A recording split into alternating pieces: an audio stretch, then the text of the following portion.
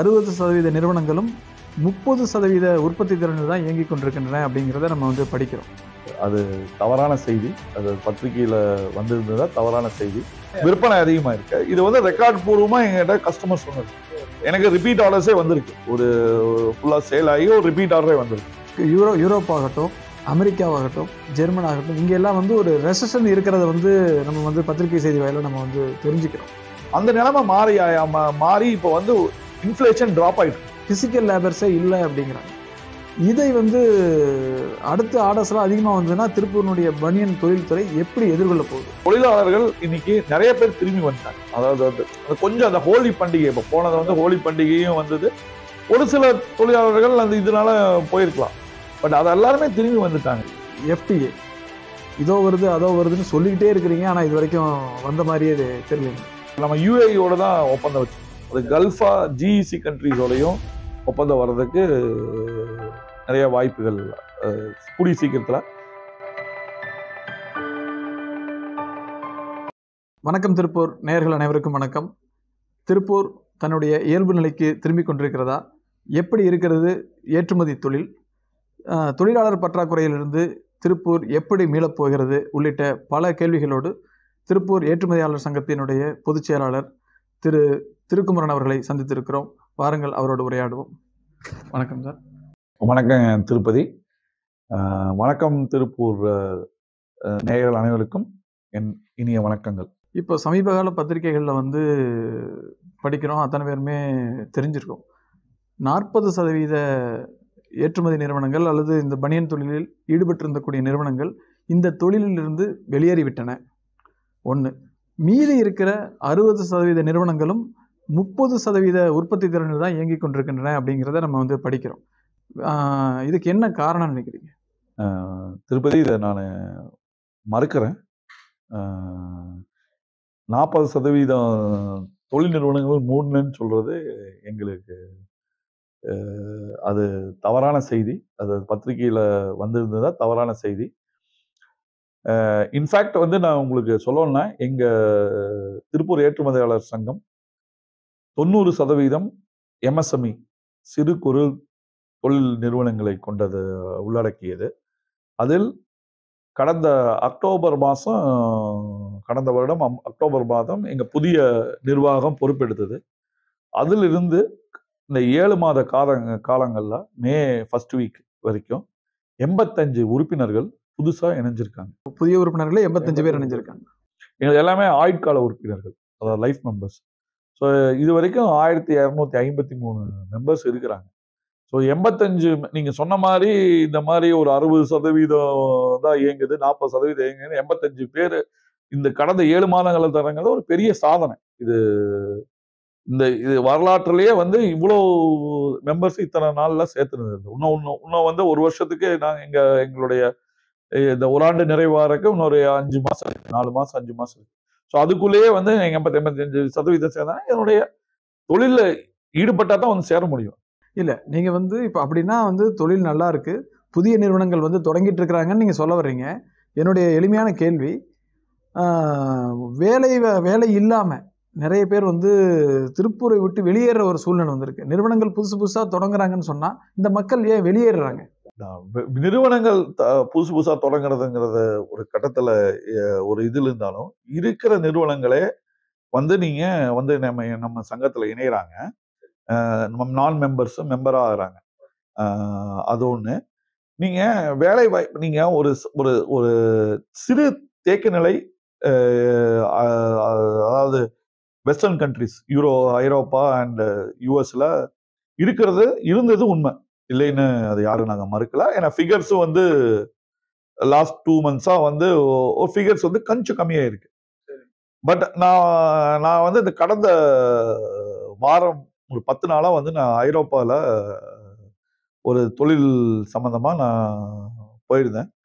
நான் பார்த்த லெவலில் நான் ஒரு 3 கஸ்டமரை சந்தித்தேன்.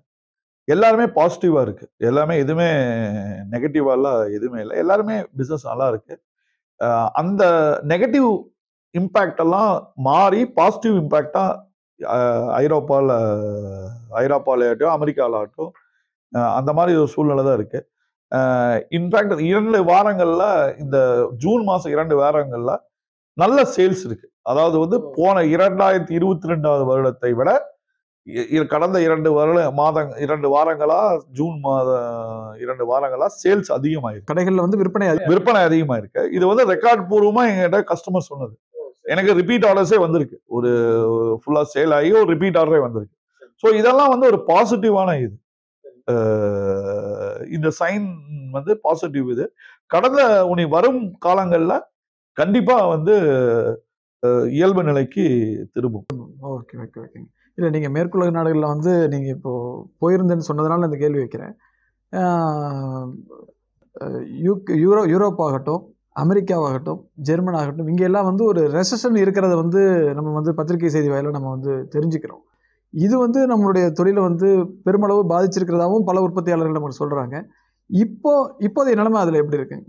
அதாங்க, நீங்க வந்து ஐரோப்பால முதல்ல நீங்க ஒரு ஸ்லோ டவுன் இருந்தது. அதாவது ரெசஷன்ங்கிறத விட ஸ்லோ டவுன், தேக்க நிலை இருந்தது. அந்த பல்வேறு காரணங்களால கோவிட், யுக்ரைன் வார்னால மக்கள் வந்து வாங்கும் சக்தியே அவங்களுக்கு வந்து ரொம்ப அது அப்போ வந்து விலைவாசியில ஏறிச்சுல. உங்களுக்கு யுக்ரைன் வார் வந்தோடனே அவருடைய ஃபியூவல் பிரைஸ் எச்சாச்சு. அப்போ வந்து இதாச்சு. அந்த நிலைமை மாறி இப்போ வந்து இன்ஃபிளேஷன் டிராப் ஆயிட்டு இருக்கு. அங்க யூரோப்ல இன்ஃபிளேஷன் நல்லாவே டிராப் ஆயிருக்கு. இருந்து ஒன்னும் வார் நிக்கலைங்களே. வாருக்கு அது இல்ல, ஆட்டோமேட்டிக்கா வந்து அந்த அது ஒரு நீங்க அது ஒரு பெரிய இதா மக்கள் வந்து அந்த போர் சூழலுக்கும் பழகிட்டாங்களா? அப்படி கிடையாது, அப்படி கிடையாது. அதாவது வந்து இருக்கிறத எல்லாமே வந்து உங்களுக்கு வந்து இந்த ஃபியூவல் பிரைசஸ் எல்லாம் டிராப் ஆகணும். எனர்ஜி பிரைசஸ் டிராப் ஆனா அத்தனையுமே சரியாயிடும். ஸோ அது அப்படியே டிராப் ஆயிட்டு இருக்கு. யூரோப்ல பாத்தீங்கன்னா நீங்க டபுளா இருந்தது. நல்லா இன்ஃபிளேஷன் வந்து 8.59 இருந்தது. இப்போ ஆல்மோஸ்ட் 6 வந்துருச்சு. 5% வந்துருச்சு. சில இடத்துல 5.5 to 6 இருக்கு. 5 to 5, 6 இருக்கு. கண்ட்ரி வேரி ஆகுது. So there is a big drop. வரும் மாதங்கள்ல இன்னும் டிராப் ஆகும். ஸோ ஆனா அது போக நான் உங்களுக்கு முன்னாடி சொன்ன மாதிரி ஷாப்ஸ்ல 2 வாரமா வந்து இந்த கிளைமேட் வந்து நம்மளுக்கு இன்னும் கொஞ்சம் சாதகமா இருக்கு. அதாவது வெயில் இப்பவே ஆரம்பிச்சிருச்சு. நார்மலா வந்து ஜூலை, ஆகஸ்ட்ல வரும். ஜூன்லயே வந்து இந்த அளவுக்கு வெயில். ஏன்னா நான் போனப்போ சில டிகிரிஸ் வந்து 28, 29, 30 இருந்தது. ஸோ அதெல்லாம் வந்து டிஷர்ட்டுக்கு சரியான டிமாண்ட். நம்ம திருப்பூருக்கு ஒரு மெயினான நம்ம எக்ஸ்போர்ட் பண்ற ப்ராடக்ட் வந்து டிஷர்ட்ஸ், போலோ ஷர்ட்ஸ். ஸோ இந்த மாதிரி இதுக்கெல்லாம் வந்து இப்போ நல்ல விற்பனை இருக்கு. 2 வருடமா சர்ப்ராஸ் பண்ணியிருக்காங்க. அதாவது போன வருஷத்தை விட அதிகமா வித்திருக்காங்க. இப்ப வரும் காலங்கள்ல, அதாவது அப்கமிங் மந்த்ஸ்ல வந்து உங்களுக்கு வந்து பிசினஸ் நல்லா இருக்கும். கண்டிப்பா நல்லா இருக்கும். கண்டிப்பா என்னுடைய இதுபடி எங்களுடைய ரீட்டைலர்ஸ், எங்களுடைய கஸ்டமர்ஸ் உடைய ஃபீட்பேக் படி கண்டிப்பா நல்லா இருக்கும். புது ப்ராடக்ட் லைனே ஒரு கஸ்டமர் எங்களுக்கு, நான் கஸ்டமர் பேர் சொல்ல விரும்பல, பட் ப்ராடக்ட் லைனே ஆரம்பிச்சிருக்காங்க. கிட்டத்தட்ட அதுலயே வந்து எங்களுக்கு நல்ல ஒரு வால்யூம்ஸ் எக்ஸ்பெக்ட் பண்றோம். நீங்க சொல்ற மாதிரி மந்த நிலை, தேக்க நிலை இதெல்லாம் இருந்தா புது ப்ராடக்ட் லைனே இன்ட்ரோடியூஸ் பண்ணுவோம்ல. இது ஒரு புது ப்ராடக்ட் லைன்ல ஹோல்சேல்ல அவங்க பண்றாங்க. ஹோல்சேலர்ஸ்க்கு எங்க கஸ்டமர்ஸ் வந்து ஹோல்சேலருக்கு விற்கிறாங்க, ரீட்டைலும் பண்றாங்க. ஸோ அந்த ஹோல்சேல்ல அதுல அந்த கடையிலாம் வந்து ஒரு புது ப்ராடக்ட் லைன் இவங்களுக்கு தனியா கொடுத்து, தனியா ஒரு இதுக்குன்னு ஒரு இடம் ஒதுக்கி அவங்களுக்கு அந்த புது ப்ராடக்ட் லைனுக்குன்னு ஒரு லைன் ஒதுக்கி அதுக்கு ஒரு நேம் வச்சு அது பண்றாங்க. அது வந்து பிசினஸ் இப்படி இவ்வளோ ஒரு நெகட்டிவா நீங்க சொல்ற மாதிரி இருந்ததுன்னா கண்டிப்பா இருக்காது.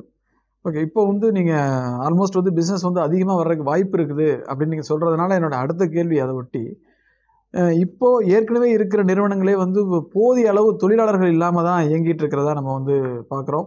ஜாப் ஒர்க் நிறுவனங்கள், அதாவது எம்ப்ராய்டரி ஆகட்டும், நிட்டிங் ஆகட்டும், காம்பேக்டிங் ஆகட்டும், ஈவன் வந்து இந்த மாதிரியான நிறுவனங்களை வேலை செய்யக்கூடிய பணியாளர்கள், அதுபோக பிசிக்கல் லேபர்ஸே இல்லை அப்படிங்கிறாங்க. இதை வந்து அடுத்த ஆர்டர்ஸ்லாம் அதிகமாக வந்ததுன்னா திருப்பூரினுடைய பனியன் தொழில்துறை எப்படி எதிர்கொள்ள போகுது? என்னைய பொறுத்தளவுக்கு நாங்க பெரிய ஷார்டேஜ் இருக்கிற மாதிரி எனக்கு தெரியல. ஏன்னா என் நிறுவனத்தை வச்சு நான் சொல்றேன். நாங்க இதுக்கு பண்றதுக்கு முன்னாடி பல்வேறு இடங்கள்ல வந்து நம்ம ஒரு ஆய்வாவே நம்ம வந்து இதை செய்யறோம். பல நிறுவனங்கள் வந்து தங்களுடைய உற்பத்தி திறன்ல பாதி தான். இன்னும் சொல்ல போனா எம்ப்ராய்டரிலாம் வெறும் டே ஷிஃப்ட் மட்டும் தான் ரன் ஆகுது. எங்களுது எம்ப்ராய்டரி இருக்கு. நான் என்ன சொல்றேன்னா, நீங்க சொல்ற மாதிரி எங்கிட்ட எம்ப்ராய்டரி இருக்கு, நிட்டிங் இருக்கு, பிரிண்டிங் இருக்கு,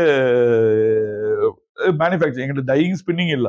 ஸோ எங்களோட நிறுவனங்கள்ல அந்த அளவுக்கு எல்லாம் ஷார்டேஜ் இருக்கிற மாதிரி எல்லாம் எங்கிட்ட இல்லை. நான் டே நைட் தான் எம்ப்ராய்டரி ஓட்டுறோம், நிட்டிங்கும் ஓட்டுறோம். பில்டிங் வேணா ஒரு ஷிஃப்ட் தான், 1.5 ஷிஃப்ட் அந்த மாதிரி தான் ஓட்டுவோம். பட் எங்களுக்கு அந்த அளவுக்கு ஷார்டேஜ் இல்லை.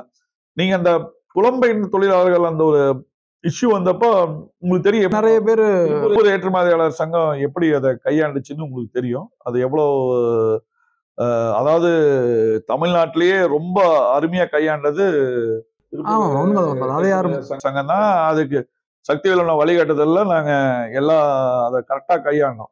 ஸோ அந்த அளவுக்கு இது கொஹிசிவ்னஸ் நம்மகிட்ட இருக்கு. நம்ம தொழிலாளர்களுடைய நலனையும் இங்க பாதுகாக்கிறோம், தொழிலாளர்களுக்கு பாதுகாப்பாகவும் இங்க இருக்காங்க.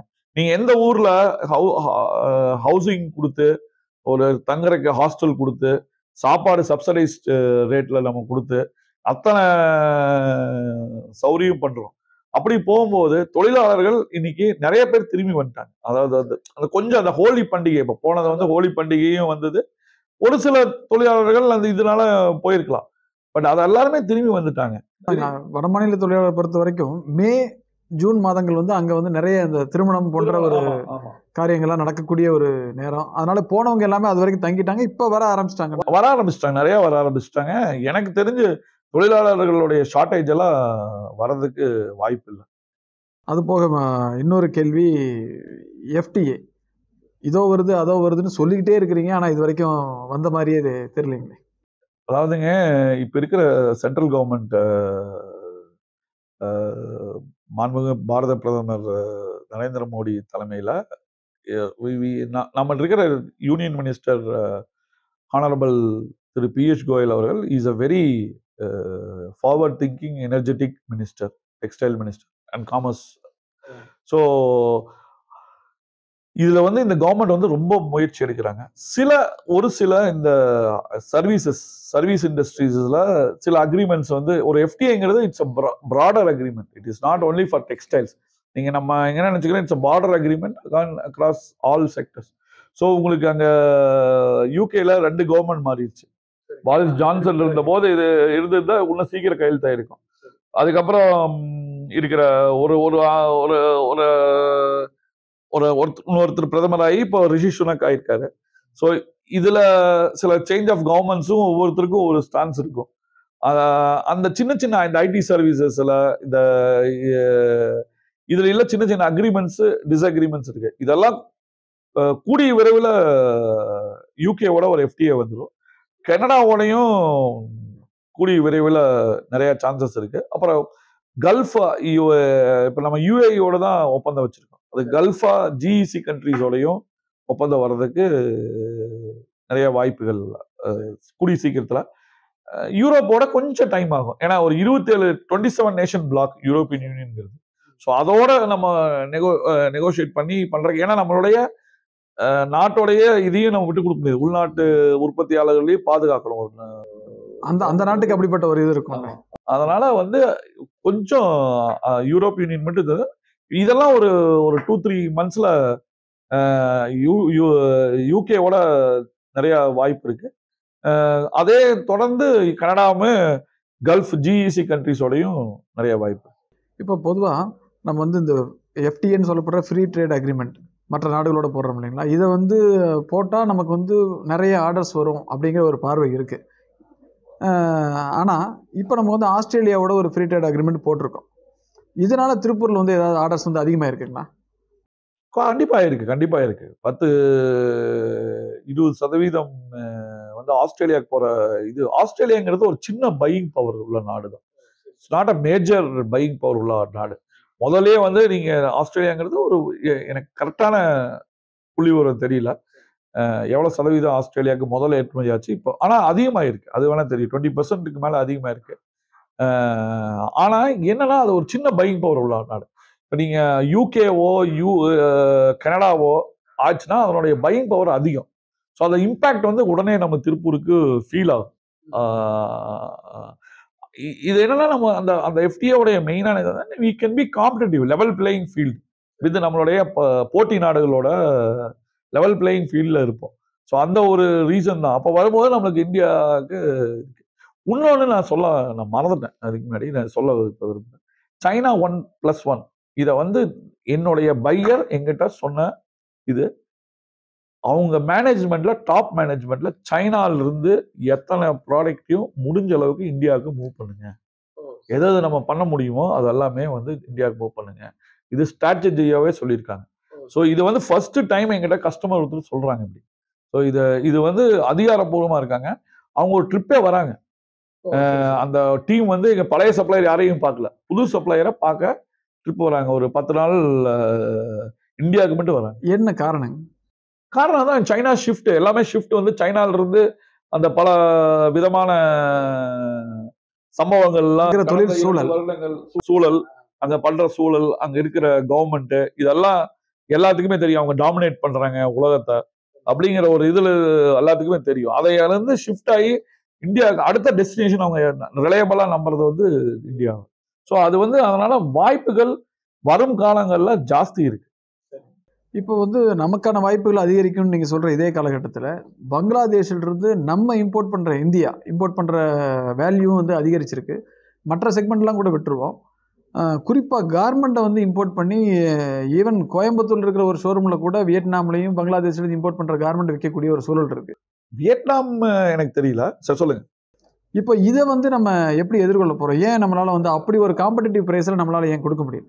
அதாவதுங்க 2012 வேறு சில காரணங்களுக்காக ஒரு பங்களாதேஷுக்காக ஒரு ஃப்ரீ ட்ரேட் அக்ரிமெண்ட் நம்ம இந்தியா போட்டிருக்கு. அது 2024 அது எக்ஸ்பயர் ஆயிரும்.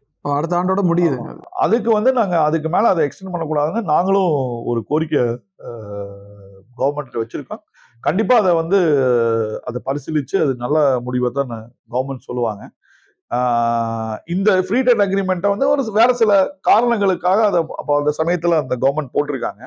ஸோ அது 2024 முடிஞ்சதுக்கு அப்புறம் இந்த மாதிரி மற்ற டம்பிங் இங்க இருக்காது. நீங்க சொல்றீங்களா பங்களாதேஷ்ல இருந்து வந்த ப்ராடக்ட் எல்லாம் இங்க வரக்கு வாய்ப்பு கம்மி. திருப்பூரை பொறுத்த வரைக்கும் இங்கே வந்து காட்டன் வெர்சஸ் பாலியஸ்டர் அப்படிங்கிற ஒரு சூழல் வந்து இனி வரும் காலங்களில் உருவாகுமா? முதல் கேள்வி. ஏன்னா பாலியஸ்டருக்கான ஒரு வெர்டிக்கல் செட்டப் நம்மகிட்ட இல்லைங்கிறது தெரியுது. ஏன்னா பெரும்பாலும் வந்து நம்ம நார்த்தில் இருந்தால் நம்ம எல்லாமே வாங்கிட்டு இருக்கோம், பாலியஸ்டர் ஃபேப்ரிக் அது ரிலேட்டடாக இருக்கிற எல்லாமே.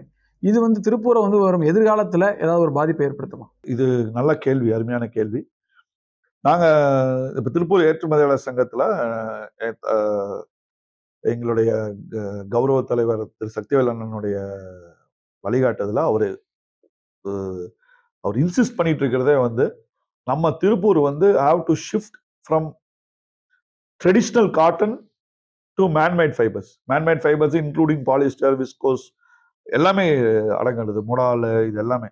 இதுல என்ன அட்வான்டேஜ்னா உலகத்துடைய தேவையில 65% மேல மேன்மேட் ஃபைபர்ஸ் தான் இருக்கு, 35% காட்டன். ஸோ நம்ம இந்த 65% கேக்கே நம்ம எடுக்காம இருக்கணும்.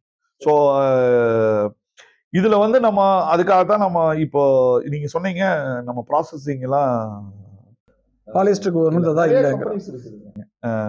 நீங்க சொன்ன போனா நம்ம தலைவர் திருப்பூர் ஏற்றுமதியாளர் சங்க தலைவர் திரு KM சுப்பிரமணியம் அவருடைய டையிங்லையும் இது பண்றாங்க, காட்டன் பிளாசம்ல பண்றாங்க,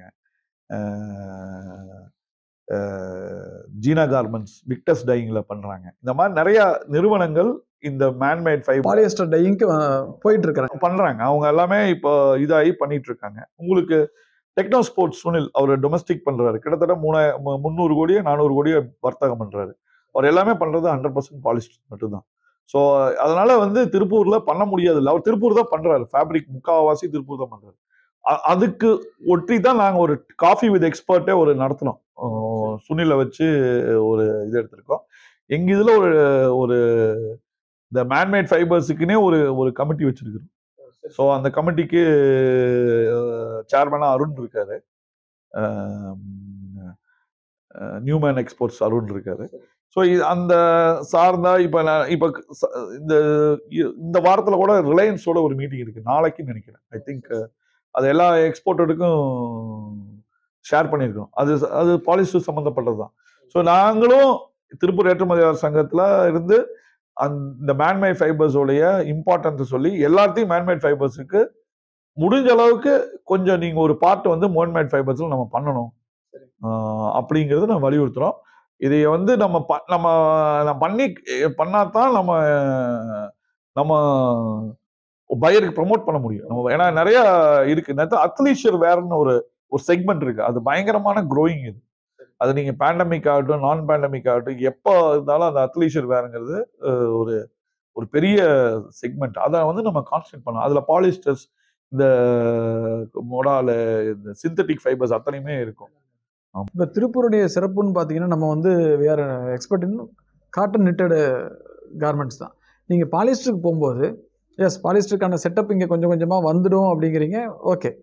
இப்போது ஒரு காட்டன் ப்ளஸ் பாலிஸ்டர் அப்படின்னு பார்க்கும்போது, காட்டனில் நமக்கு இருக்கிற எக்ஸ்பீரியன்ஸ் வந்து பாலிஸ்டரில் இல்லை. காட்டனுக்கு இருக்கிற நம்ம செட்டப் வந்து பாலிஸ்டருக்கான செட்டப் நம்மகிட்ட இல்லை. நீங்கள் பாலிஸ்டருக்கு வந்து நம்ம ஷிஃப்ட் ஆகும்போது, நீங்கள் ஒரு காம்படிட்டிவ் ப்ரைஸ் கொடுத்துட முடியுமா? நார்த்தில் இருக்கிற பல ஃபேக்ட்ரிஸ் பாலிஸ்டர் பண்ணுற ஃபேக்ட்ரிஸாக இருக்கிறாங்க. அவங்களோட திருப்பூர் வந்து கம்பீட் பண்ண முடியுங்களா?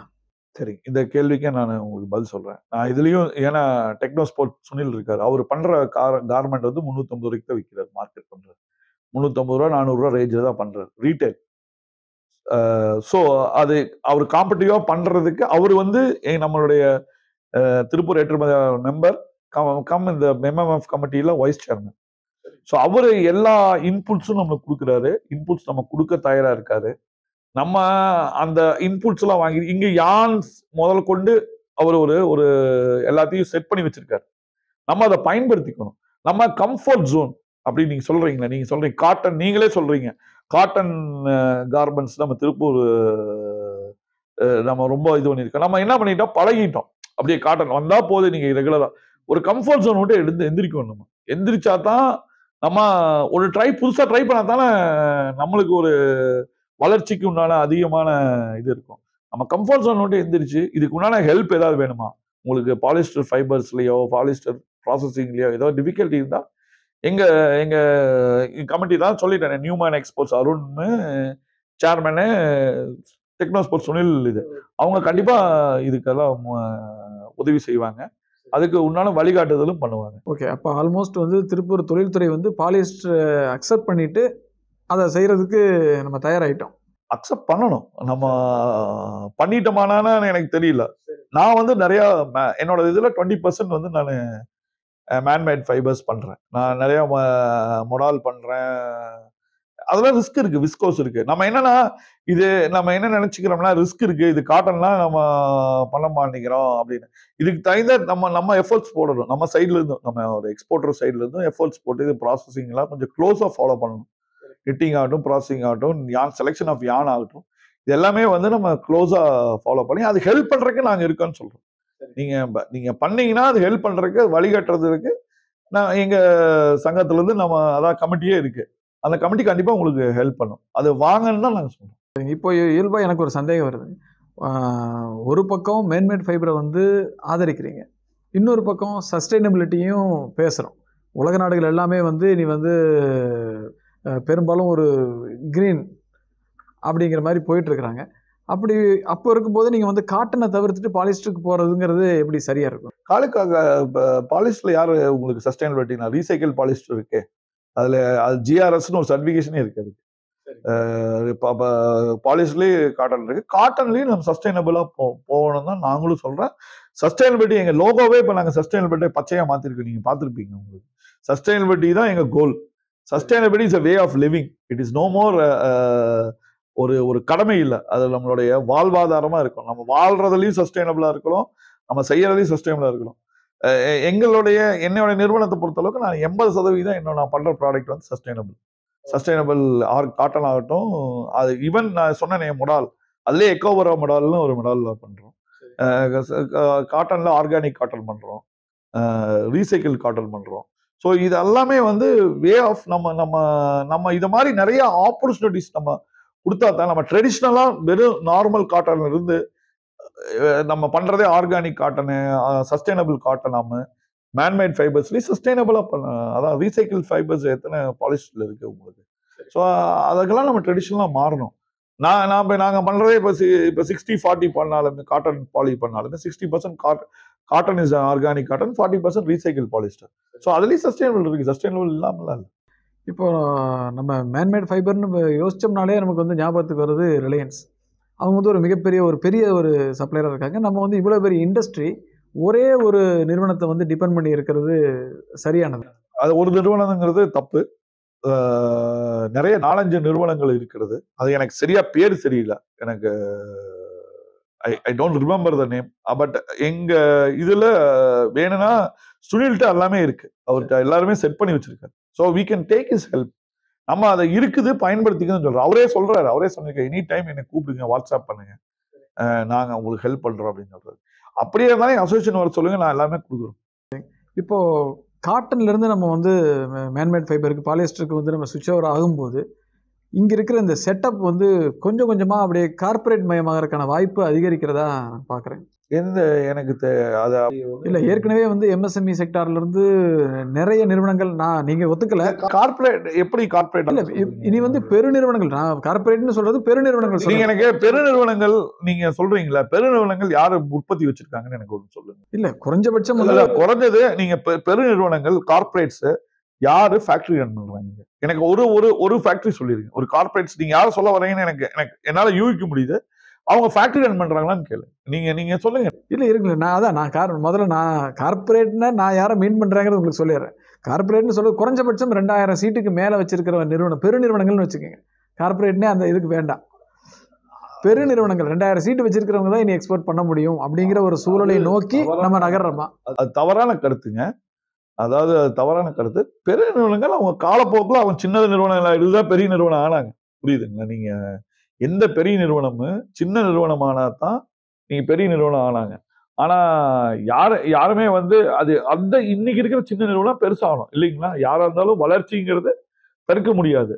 அவங்களுடைய ஸ்ட்ராட்டஜி, ஒவ்வொருத்தருடைய கம்பெனியோட ஸ்ட்ராட்டஜி, இதனால அவங்க பெரிய நிறுவனம் ஆகலாம். அது தப்பே கிடையாது. அது நல்லது தொழிலுக்கு. இன்னைக்கும் சிறு நிறுவனங்களுக்கு நிறைய வாய்ப்பு இருக்கு. என்னோடதே ஒரு மீடியம் லெவல் எக்ஸ்போர்ட்டர் தான் நான் என்னை எடுத்தா. எனக்கு இன்னும் வாய்ப்பு நிறைய தான் இருக்கு. நான் வந்து அதை பயன்படுத்திக்கிறதே என்னோட கையில தான் இருக்கு. நம்ம இனோவேட் பண்ணணும். நம்ம வந்து அதான் சொல்ற மாதிரி நம்ம கம்ஃபர்ட் ஜோன் விட்டு எந்திரிச்சு வரணும். கம்ஃபர்ட் ஜோன் வந்து எந்திரிச்சு வந்து நம்ம என்ன பண்ணணும்? நம்ம நிறுவனத்துக்கு என்ன நல்லது? என்ன பாதகம்?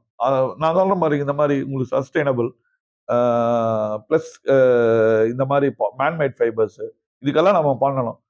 அது போக அடுத்தது முக்கியமானது நான் இன்னொன்னு சொல்ல வரேன். லீன் மேனுஃபேக்சரிங் இதையே நம்ம பழக்கப்படுத்தணும். நம்மளோட எஃபிஷியன்சியை ஹெச் பண்ணணும். அதுக்கு வந்து நிறைய உங்களுக்கு கன்சல்டன்ஸ் இருக்காங்க. அவங்களோட உதவியும் பயன்படுத்திக்கலாம். அல்லது நல்ல ஒரு ஐஇ நம்ம எம்ப்ளாய் பண்ணி இண்டஸ்ட்ரியல் இன்ஜினியர் எம்ப்ளாய் பண்ணி அதுக்கு உண்டான அவுட்புட்டை எடுத்தாகணும். அதுக்கு உண்டான டார்கெட்ஸ் நம்ம கொடுத்து பண்ண முடியும். பண்ண முடியாம எதுவுமே கிடையாது. நம்ம சப்ளை செயின் கரெக்டா இருக்கணும். அதாவது வந்து நீங்க ஃபீடிங் கொடுக்கறது, பேக் ஃபீடிங் இருந்துட்டே இருக்கணும். ஒரு நிறுவனத்துல ஒரு ஒரு ஒரு ஒரு தொழிற்சாலை எஃபிஷியண்டா இருந்தா அதுக்கு ஒரு வாரத்துக்கு உண்டான பேக் ஃபீடிங் இருக்கணும். அப்பதான் லைன் ரன் ஆகும். நம்ம லைனை வந்து விட்டு விட்டு ரன் பண்ணோம்னா அப்போ எஃபிஷியன்சி இருக்காது, லாஸ் ஆகும். ஸோ அதுதான் வந்து நீங்க சொல்றீங்க தொழிலாளர் பற்றாக்குறை இதெல்லாம் சொல்றீங்களா? இதெல்லாம் வந்து காரணமே வரது வந்து வேலை கரெக்டா நம்ம கொடுத்து பேக் ஃபீடிங் எல்லாமே வருது. பேக் ஃபீடிங் எல்லாம் வரும்போது நம்மளோட எஃபிஷியன்சி அச்சீவ் பண்ணும்போது ஆட்டோமேட்டிக்கா ஒரு தொழிற்சாலை லாபகரமா தான் போகும். தவிர்த்து உள்நாட்டு பனியன் உற்பத்தி விற்பனை அப்படின்னு பார்த்தோம்னா முதல்ல வந்து திருப்பூர்ல உற்பத்தி ஆகும். பல்வேறு சின்ன சின்ன வியாபாரிகள் வந்து நம்மகிட்ட இருந்து வாங்கிட்டு போய் விற்பனை பண்ணுவாங்க. அதுக்கப்புறம் வந்து ரிலையன்ஸு, மேக்ஸ் மாதிரியான பெருநிறுவனங்கள் வந்து நம்மகிட்ட வாங்கி அவங்க வந்து சேல் பண்ணிட்டு இருந்தாங்க. இப்போ அவங்களே வந்து இதெல்லாம் வந்து உற்பத்தி செய்கிற ஒரு இதுக்கும் வந்துட்டாங்க. இது திருப்பூர்ல இருக்கக்கூடிய சிறு குறு உற்பத்தியாளர்கள் இருக்காங்க இல்லைங்களா, அவங்கள பாதிக்காதா? நீங்க அதைத்தான் நான் அந்த முதல் கேள்விக்கு சொன்னது இந்த மாதிரி நிறுவனம் தான் நான் சொன்னேன். நான் ரிலையன்ஸோ மேக்ஸையோ இல்லை அவங்கள பேர் சொல்ல விரும்பல. பட் இருந்தாலும் அவங்க நீங்க இன்னைக்குமே திருப்பூர் தான் சோர்ஸ் பண்ணிட்டு இருக்காங்க. நீங்க இன்னைக்கு ஹையஸ்ட் சோர்சிங் மேக்ஸ் ஆகட்டும், ரிலையன்ஸ் ஆகட்டும், திருப்பூர் தான் சோர்ஸ் பண்றாங்க. அவங்க ஃபேக்டரி ஆரம்பிக்க மாட்டாங்க. அவங்க அந்த ஃபேக்டரியில இருக்கிற நிறைய அவங்க அந்த சிக்கல்கள்லாம் அவங்க வந்து அவங்களால அதை பண்ண முடியாது. ஒரு corporate cannot be a factory owner ஆச்சுங்களா?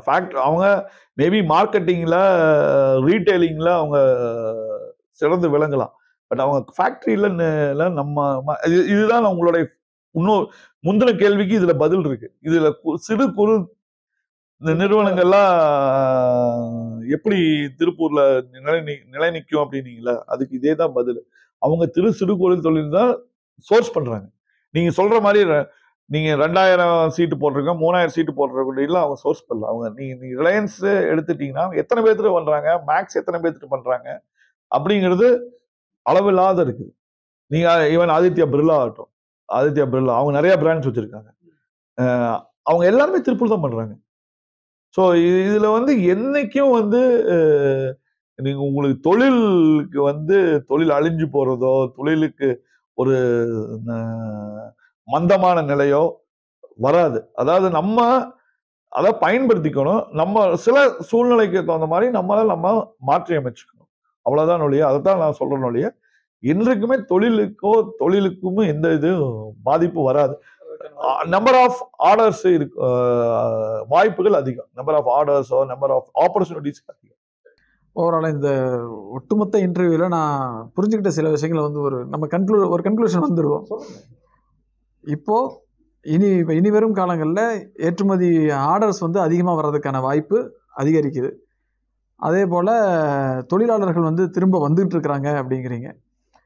அதுபோக வந்து பெரும் கார்ப்பரேட் நிறுவனங்கள் வந்து இங்கே வந்து சோர்சிங்கில் மட்டும்தான் ஈடுபடுவாங்க. அவங்க வந்து ஃபேக்ட்ரிஸ் வந்து போட மாட்டாங்க. அதனால் சிறு குறு உற்பத்தியாளர்கள் பாதிக்கிறதுக்கான வாய்ப்பு இல்லை அப்படிங்கிறீங்க. உண்மையிலேயே இது வந்து நம்பிக்கைக்குரிய பல வார்த்தைகளை வந்து நீங்கள் சொல்லியிருக்கிறீங்க. காலம்தான் அதுக்கெல்லாம் பதில் சொல்லணும். எங்களுடைய கேள்விகளுக்கு ரொம்ப பொறுமையாகவும் உங்களோட நேரத்தை ஒதுக்கி ரொம்ப சிறப்பான பதில்கள் அளித்ததுக்கு ரொம்ப நன்றி சார். நன்றிங்க திருப்பதி. ஆனால் யாரும் மனம் தளர வேண்டாம். என்னுடைய இந்த பேட்டியோட நிறைவில் சொல்ல விரும்புகிறேன், யாரும் மனம் தளர வேண்டாம். Opportunities are huge. நம்ம கிராப் பண்ணுறது நம்ம கையில் இருக்கு. ஸோ அதை எல்லாரும் சரியாக பயன்படுத்தி மேலும் மேலும் அவங்க தொழிலில் வெற்றி அடைய என்னுடைய வாழ்த்துக்கள். நன்றி.